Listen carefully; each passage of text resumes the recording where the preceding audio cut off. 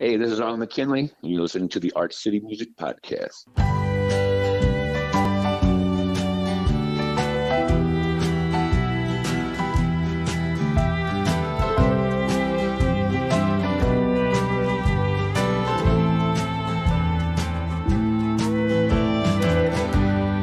Road less traveled, I'll ride. This revolver by my side. Sweet speed of cocaine. Friends deep in the dope game.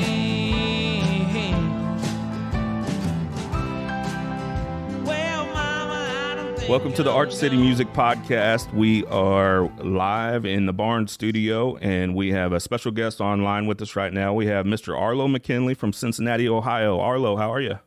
I'm good. How are you, my friend? Doing good. Hey, speaking of Cincinnati, I was kind of looking over your tour dates, and you got a big one coming up.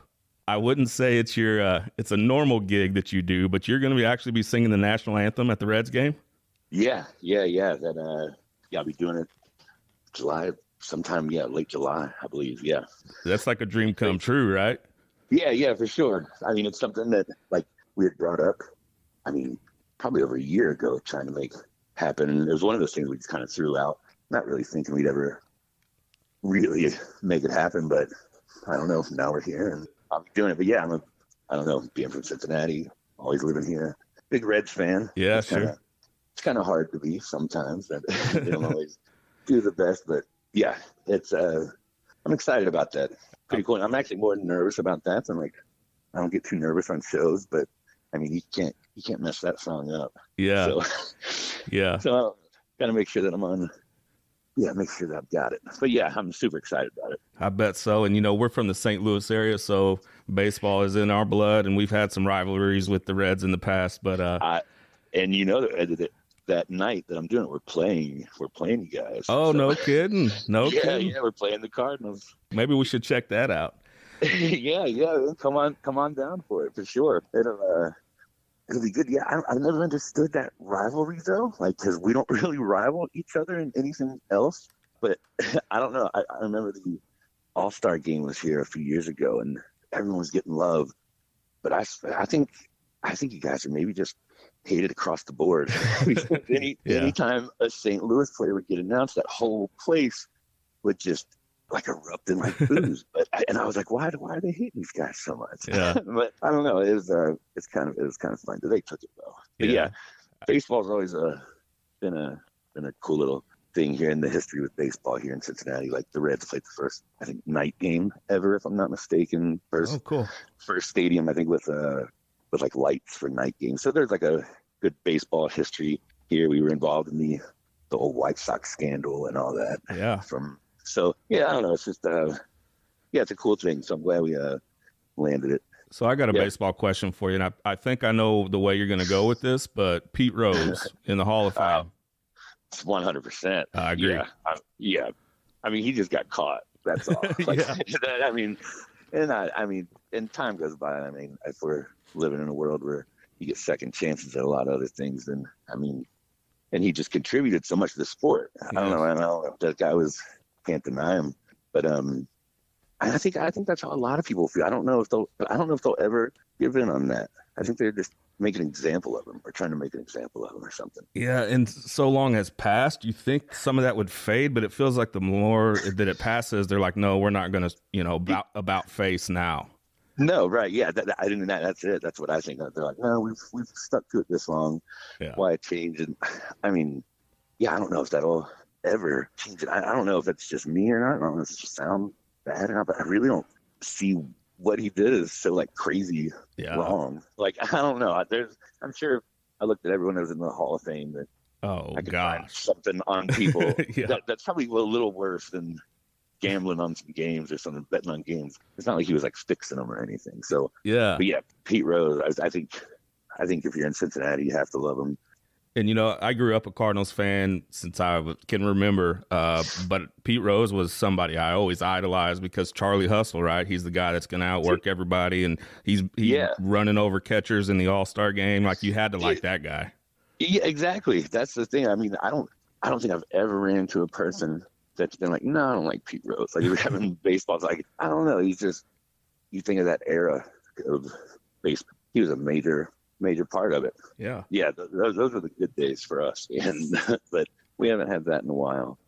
This is a music podcast and you are a musician. So maybe we should talk a little music, although I could talk sports all day. Yeah. I mean, I can talk about anything. Yeah. I'm good. Right. So my first question is, how jet lagged are you? Because I think you've been over in Germany and Denmark and all over the place.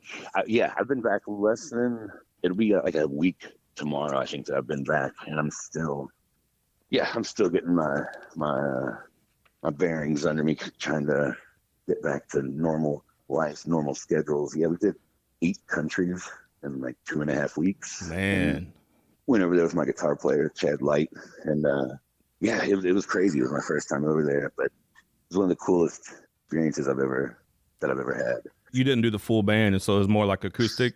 Yeah. I was going to go by myself, but like, because I had some makeup shows, because I was supposed to go over and do some shows with Sierra Farrell earlier in the year, and those kind of fell through. So I had some makeup dates on my own, and then hooked up with the Old Boy tour over there. And so I was like, man, I need someone to go over with me. So it was my first time over there, and then took my guitar player, pedal steel player over there with me, and we were just winging it. Neither one of us thought about telling our phone providers that we were leaving the country. So we didn't get a hold of anyone. Like, I'm actually pretty proud of us for how we made it work. Came back in one piece and with a bunch of memories, and kind of with a better understanding on how this music thing's working out for me. Like, when you're in Sweden, I had to stop in the middle of the show and just remind everyone like how crazy it was to hear everyone singing songs back to me. Like, I'm like, you guys speak a different language. Yeah. And I'm like, and you guys are just singing these songs back to me. I was like, I hope you know how crazy this is for me. And it was just it's just a different experience. Yeah, I don't know. Probably pretty cool too. And I know, so you've been over there, and then you have a little bit of break, it seems like, or at least tour wise, and then you're getting ready to go back out on tour for a little bit. We're going to be catching you July 29th at the Old Rock House, July 29th in St. Louis, Arlo, McKinley at the Old Rock House. We're going to be catching you there, and we're pretty excited about that. Yeah, we were trying to figure out if I had played there before, but I don't think that I have. I don't know if I've actually ever played in St. Louis. I've played outside of it in other spots in Missouri, but I don't think I've ever been there. But I have some friends in like Columbia, Missouri, and all that will go there. And I know they're all coming out. We always get Missouri comes out, shows us some love, so I'm excited for it. But yeah, this entire year is going to be pretty much just on the road with the new record coming out and everything. So I'm going to be tired. Yeah, I bet so. You've been pretty open, and it's a little bit refreshing. You've been pretty open about some of your, maybe past struggles, with addiction, or, even some mental health stuff. And like I said, that's pretty refreshing to hear. You don't hear a lot of people, especially guys, talk about that. And I think it's good for mental health advocates such as myself to hear other guys talk about it, to make it, more in the language and in the conversations that we're having today. But being on the road specifically, I'm sure there's a lot of temptation there. And I'm sure even like with some of the mental health stuff, there's, I'm guessing a little bit of maybe loneliness at times, or missing home at times, or whatever it might be. Just going on the road, you feel that effect when you're on the road. Yeah, man, I feel that stuff all the time, and I am very open about it. I think we need to kind of let the stigma of these issues of addiction and mental health and that kind of stuff kind of, they'll probably never go away, but the dialogue needs to be there, and people need to know that they're not going through that stuff alone. And it's usually people who don't want to talk about it, or think it's like an issue or something we shouldn't talk about, or people that have never dealt with it. Yes, that's how I usually see it. But the road is kind of, I don't know, it can go either way. A lot of times it kind of helps me, I think, and it'll keep my mind busy and stuff like that, knowing that I have something to do, and like just out there playing music and doing what you love is good. But then on the other hand, like you said, it's temptations. Everybody wants to go home with a story.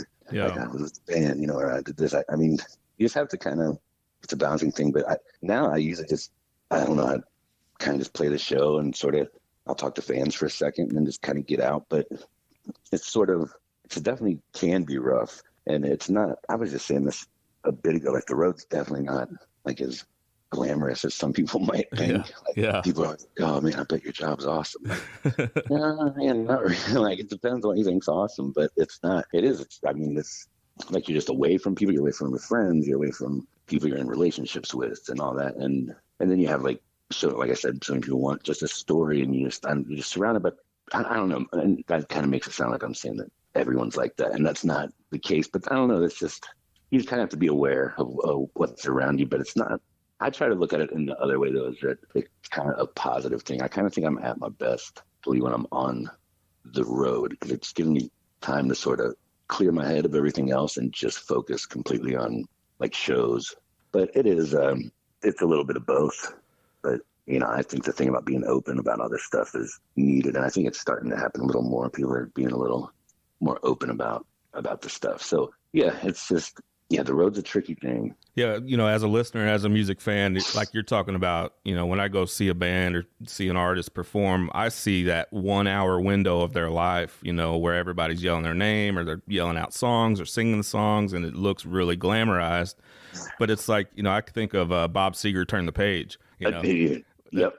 I mean, that's probably one of the greatest road songs ever, where he shines a light that it's like truck stop after truck stop, and, you know, people looking at you weird because you're basically you know, like a troubadour, like a vagabond that's on the road, you know, where it's a little bit different. Yeah, and we were talking about this last time we were on the road. I think it was last time, but like in the van with each other, like it kind of goes like the first week, everyone's like super excited, and, you know, everyone's like buddies and everything's going on. But then like when you're traveling with like 5-6 other people in a vehicle all day long to like go to show, and then all night long, and then, you know, just to play the show's the only break from the drive. And I mean, when you're that close to people for that long, I mean, it gets pretty rough. So by like the second week, you can tell who's getting moody and who's kind of starting to feel it. And then, I mean, by the end of it, you're just ready for it to be over. Yeah. But then you get home and you're like bummed out because it is over. It's such a weird thing how it works with me, but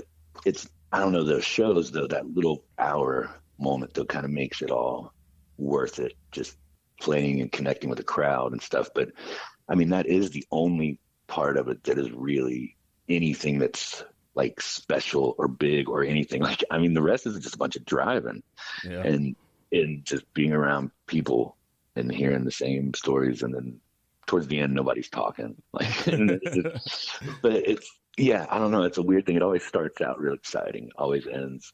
Everyone's ready to get back, and then no one talks for about a week, and then everyone starts talking about like, oh, I can't wait to get back out. It's a strange thing. I wouldn't recommend this. I wouldn't recommend that anyone really try this for a career. I don't know. It's weird. I just kind of fell into it. So I mentioned off air before we came on air that me and my wife actually drove down. I was so in love with Diamond Midwestern. I mean, every track on that album I just love. I think it's a perfect album, and I don't say that often. And I was just dying to see you. And, you know, we were kind of coming out of the COVID stuff a couple years ago, or you were playing down in Nashville. So me and my wife actually drove down to see you at 3rd and Lindsley. And, man, it was great. It was absolutely great. Your show was awesome. The band was on fire, and it was a special night for us. That was a special night for me. That show had like a feel to it, I thought, that I hadn't seen in a while. And then I also had just switched bandmates, or, you know, band members, had a whole new band except my pedal steel player, Chad, who had stuck it out with me, who I kept. But that show was kind of surprised me in a way, because I didn't really like my Nashville shows are always like kind of hit or miss. But that one, there's a weird little energy, I think, there. But that show was the beginning of tour. So that's probably also too why I felt good. Cause like I was saying, the beginning of tour was always fun, but it was certain shows just have a feel to it that kind of remind me why I'm doing what I'm doing, and that was definitely one of them. Like everyone's on the same page for a little bit, and I think when that happens, it shows, and you kind of can forget about everything else that's going on in the world for a minute. I mean, that's kind of my goal, anyways. Leave politics and religion and everything, whatever those beliefs are, outside for an hour and a half and just come enjoy something with everyone else. And that was one of those nights. Yeah, that was a fun show for sure. Yeah, we talk about that a lot. We talk to a lot of different musicians. It's just that shared experience, escapism, right? We don't have to think about work. We don't have to think about bills or whatever else it is. We can just watch the guy on the stage, and he can, I love some of your merch. I've seen some of the merch where it's like even the baby onesie where it's like Arlo made me cry. Right, yeah. And I am just a sucker for what I call, and I'm not the one that coined this term, but like old sad bastard music, like old jukebox songs at the end of the bar, drinking your problems away. I just love that stuff. And I feel like, you're one of the heavy hitters in that sort of, and it's cool that you embrace it too, like Arlo made me cry kind of thing. Yeah, I mean, I don't know. I think we kind of came up with that as a joke in a way, but we had seen it happen so many times. Like there's people, and which is a good thing. So I'm not like knocking it at all, but we just saw how the music was connected with some people, and then so many people would come up after like, oh, you had me in tears. All that. So I was like, it's like we got to make this shirt, and then we did. And I'm not like trying to be like the sad dude, because overall I'm getting by, but I'm just thinking about my life really. So I'm just glad that people are relating to that and possibly just seeing that they're not alone in some of the things, and that there's a person up there that's willing to put it out. I couldn't write songs any other way. Like I can't really write fiction. I can't just come up with a situation or story in my mind. So I just have to take experiences from my life and put it out there. And I also think that's how I deal with a lot of stuff, because I'm not that great at, I try to avoid conflict at all costs. I try to just get along with everybody and move on. I think I get things out, and songs and just the response that people have to it are amazing. Like some of the emails that I get and stuff are just absolutely insane heavy. Like just some of the things that people have said that I've helped them get through. And it's just, it always, it's one of the biggest compliments. Some of these, even though they're like bad situations, it's almost like the biggest compliment that I could receive, just to know that something that I created that I went through in my life ended up affecting someone, however far away or close or whatever, that I don't know, just someone that I don't know, I guess, that could relate to it. And, that's kind of what I've always wanted out of it, really. I guess if there was anything I've ever wanted out of it, that would be it.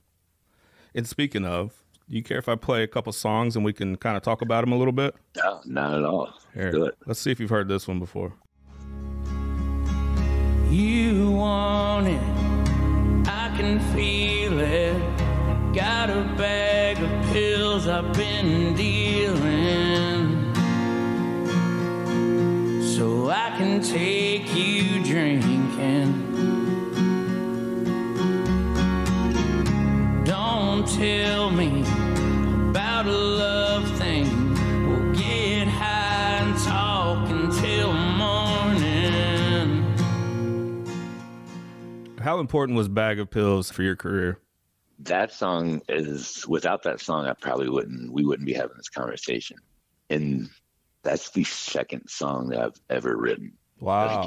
In my life. That song, when I recorded it, it was already over 15 years old, probably close to 20. I did that when I wrote that song when I was in a band with Jeremy Pinnell, called The Great Depression. And we just it had never been released in, there had been some video versions of it or whatever. But I went down when I first started doing this project. I went to do this little video session that I wasn't even going to do Bag of Pills at, but I just hadn't done it in a long time.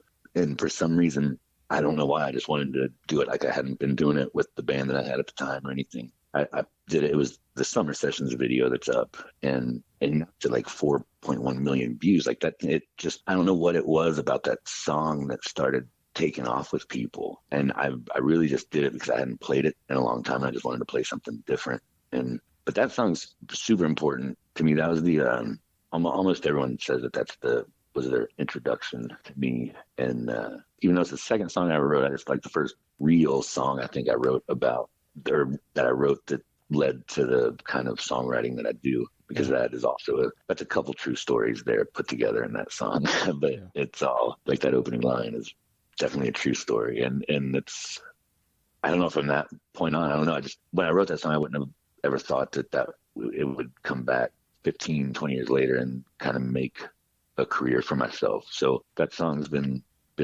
good to me. If all these songs are kids, that's probably my favorite kid. Yeah. You kind of hear musicians talk about that a lot, the songs being their babies. Yeah.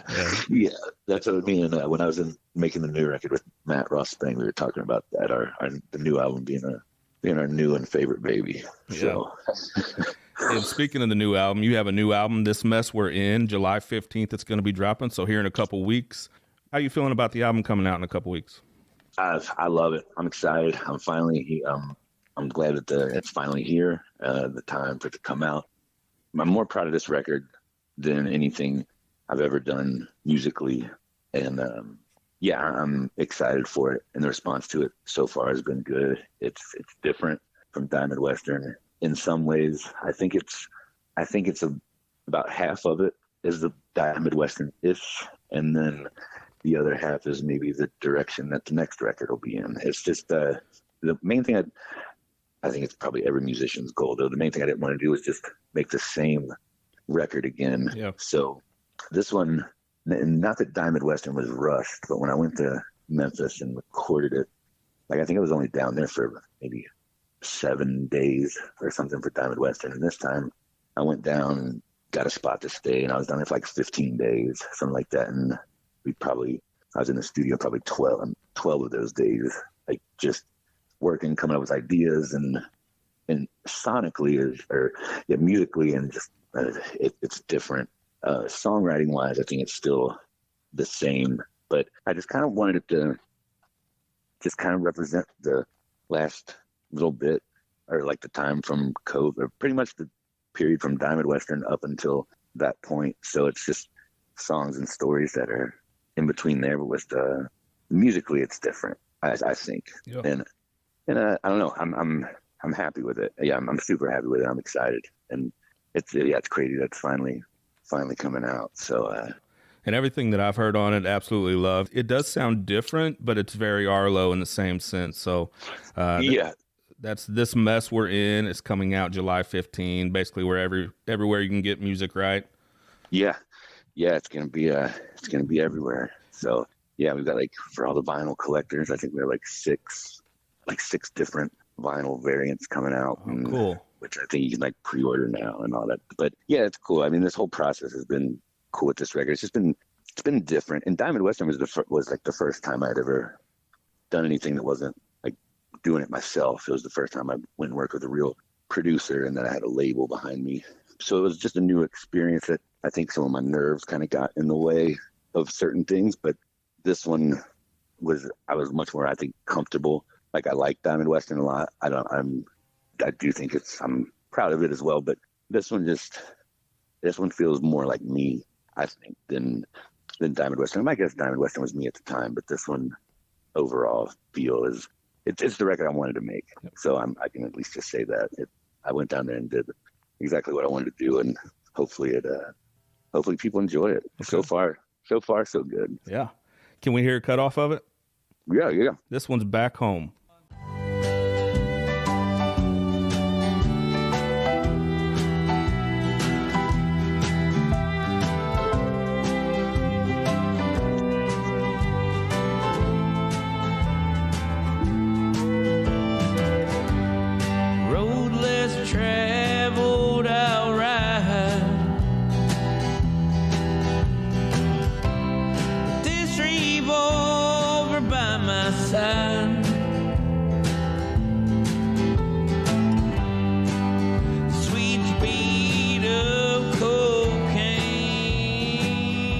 Man, talk about a jukebox song. Yeah. I could shoot a couple games of pool to that one.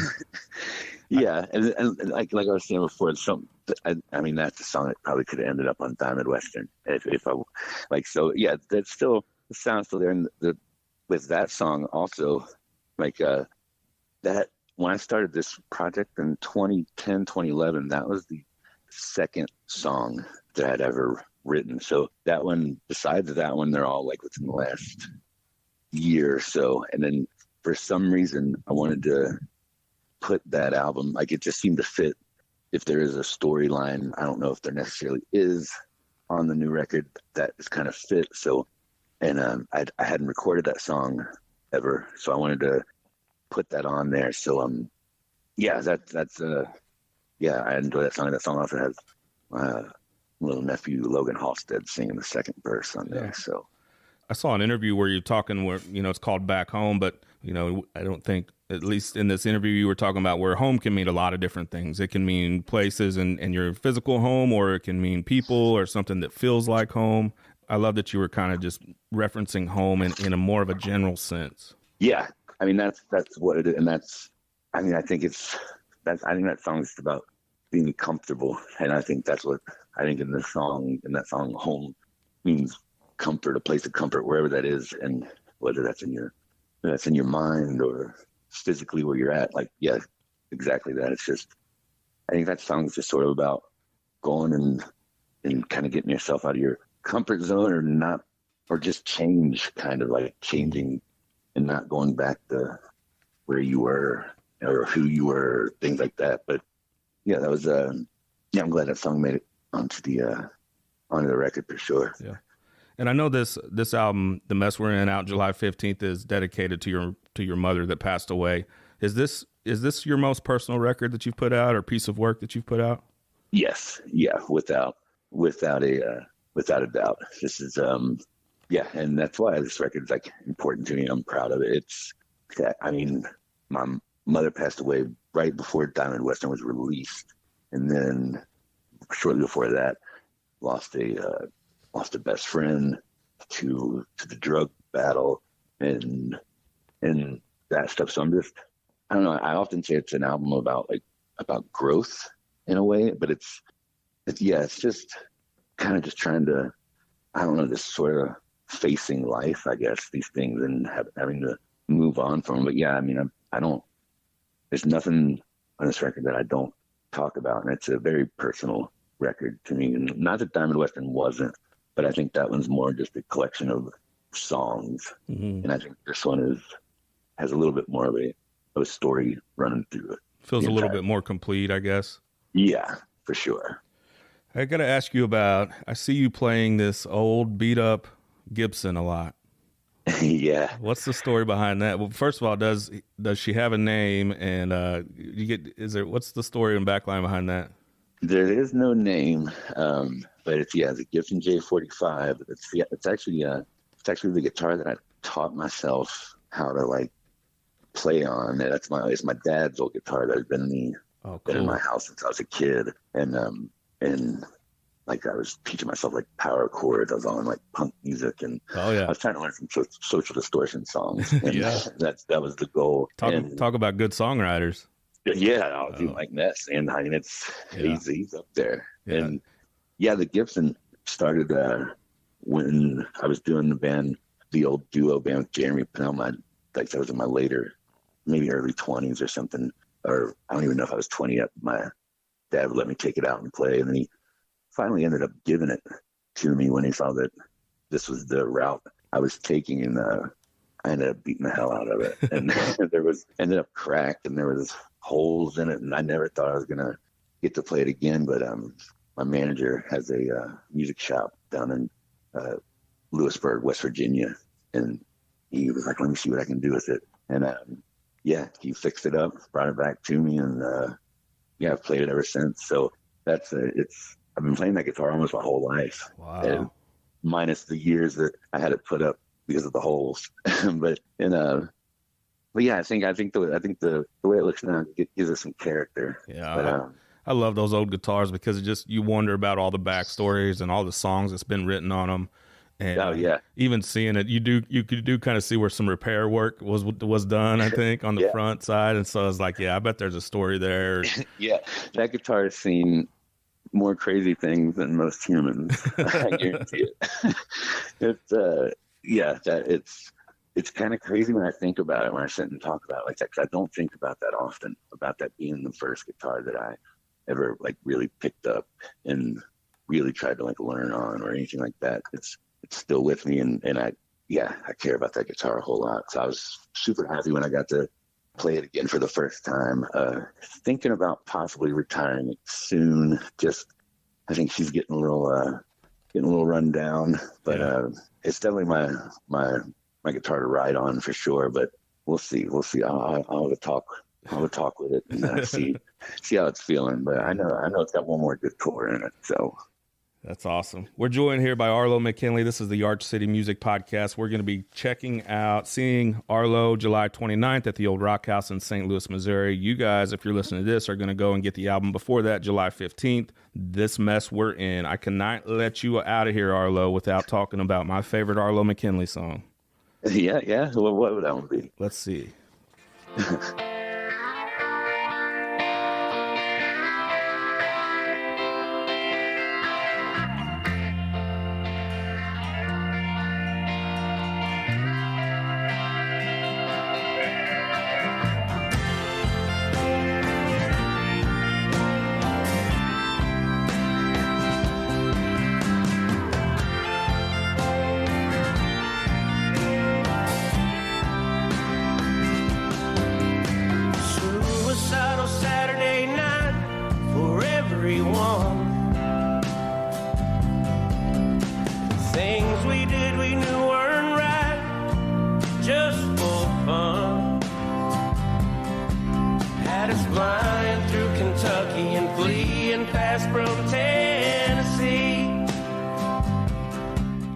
Man, what a song.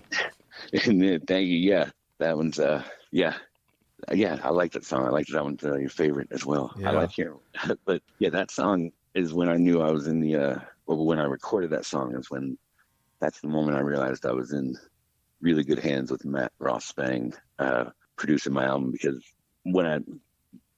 songs that I send to him are usually just me playing acoustic. I kind of let him, I trust his ear and his mind, and the way he thinks about music is just incredible to me. And like when I walked in, I did not think that's how that song was going to end up, because I have an older version with my band that's just kind of slow and anything. But then he wanted to try something out with it and just kind of gave it that like little choppy groove. And I don't know, I just would have never thought to put it that way. And then from that moment on, I was like, I don't think I'll ever make a record with anyone else but Matt. Yeah. So it was that was the moment. But yeah, I love the way that song turned out, and I got to give him pretty much all the credit on that one.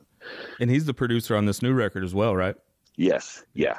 He's I'd never met him before Diamond Weston. We were talking about producers, and his name came up, and I realized that he had engineered a lot of the albums I was listening to at the time, a lot of the Jason Isbell stuff, some Margo stuff. He was engineering a lot of the Dave Cobb produced albums. And I was like, okay. And I knew that he had produced the Margo album, and that he got a Grammy for. And I don't know, I kind of like all the other names that kind of came up were people that had already, not that he wasn't established, not saying that at all, that comes off wrong, but I wasn't aware of him yet. And then I was like, this guy just sounds interesting. I want to go with this guy. And it's the best choice I could have possibly made. And he gets what I'm trying to do. And it's just, I don't know, because you always kind of have, at least I did, I kind of had to worry about, meeting a producer and, are they going to change these songs? Are they going to do whatever? And I mean, he doesn't do anything like that. We work as a team very well. Like, I almost think his name should be on these albums in some ways, because he really does do so much to them and puts in a lot of hard work into it. Yeah. But yeah, he's the guy. On some of the definitely Diamond Western and the new stuff that I'm hearing, some of the engineering it gives it such a live feel. And I think it's not compressed down to where it just sounds like one sound. It feels alive when you're listening to it. Yeah, well, we record that way, and that's another thing I love about him, because that's how I like recording. We all get in a room and record at the same time and try to not do overdubs as much as possible. So the first track will be everyone in the room playing. So, and then if something needs to be added or something, we'll go back. But a lot of times, once it's done, it's done. Yeah, we don't I just think you lose something sometimes when you are all like, okay, we're going to do the bass and drums now. now vocals. Like there's just an energy that you get from being in a room playing with other people. And I believe, I don't know, that's another thing I'd heard him say that he likes. When I was researching him, I was listening to some podcasts and he said he just likes to catch the energy of a room of people playing, and that appealed to me. Yeah. So yeah, that's it comes off that way because that's kind of pretty much what's going on there. I think it's mission accomplished because it does. Your stuff sounds like a live record. And, you know, I know a lot of people listen to music in a different way. I like to put headphones on. So another thing, and especially if we're talking about Suicidal Saturday Night, the panning on that, it kind of moves, right? It kind of moves back and forth. And I think maybe even some stuff is like deadpanned to your right or to your left. And it just gives it that live feeling and it feels alive. Right. That's definitely it. And headphones, I think, are the way to kind of go with music, because you hear things, you hear every little thing. So like if you have a good little set of headphones on. So but yeah, that's kind of I don't know. I want my records to feel that way. And I just, like I said, I can't really record any other way. That's what's comfortable for me. So I'm glad that he likes to do it the same way. But well, whatever you're doing, brother, it's working, man. We are thanks, man. We are fans. We're going to be catching you July 29th at the Old Rock House in St. Louis, Missouri. The Arch City Music Podcast will be there live in attendance, and we are going to absolutely get that record and all the vinyls for This Mess We're In, released July 15th. Super excited to hear the rest of the songs on that. I need to do a quick shout out to Allie and Greg of Shorefire Media for setting up this interview. You can go to arlomckinley.com and get all the information you need on Arlo and everything Arlo. And we're going to be checking you July 29th at the Old Rock House, man. Yeah, thanks, man. I'll see you there. Yeah, thanks a lot. All right, thanks, brother.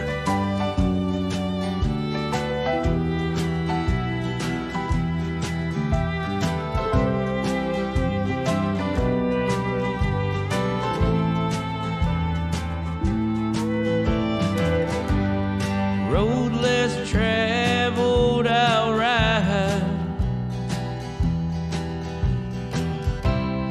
This revolver by my side.